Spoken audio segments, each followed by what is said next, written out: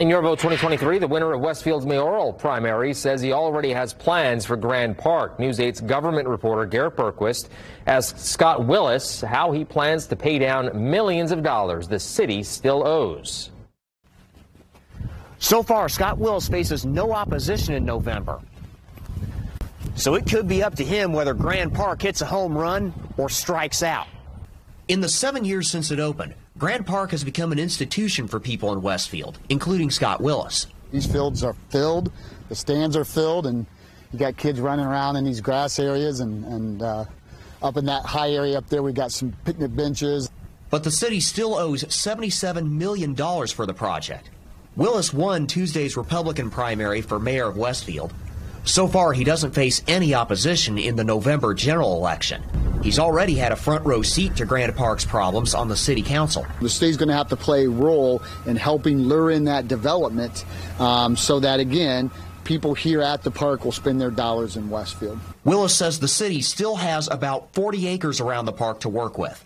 Some landowners have said they want to add championship fields to draw college or semi-pro sports.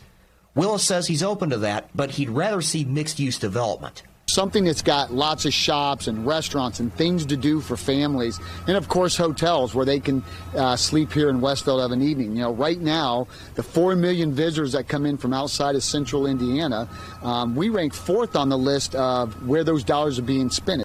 Willis says he's talking to landowners about development options.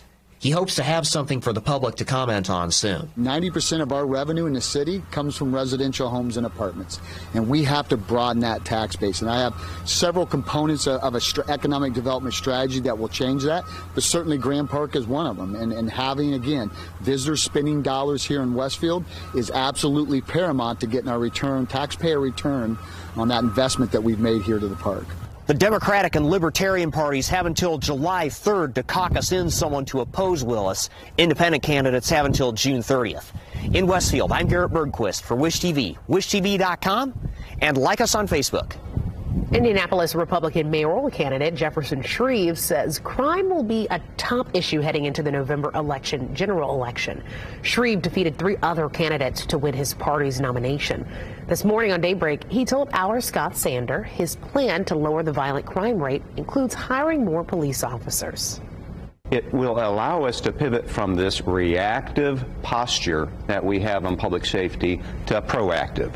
The presence of a few more hundred officers on our force enables them to be forward deployed, visible in the neighborhoods, listening to the residents on their beats. And we did adopt a beat model policing in Indianapolis a few years ago, listening, getting ahead of some of the violence that pervade parts of our city. Shreve also addressed city streets, saying many of the main roads are in rough shape, but it's the neighborhood streets that are suffering the most and getting the least attention. He says that would change under his administration and that he's already had conversation with state leaders on possible solutions.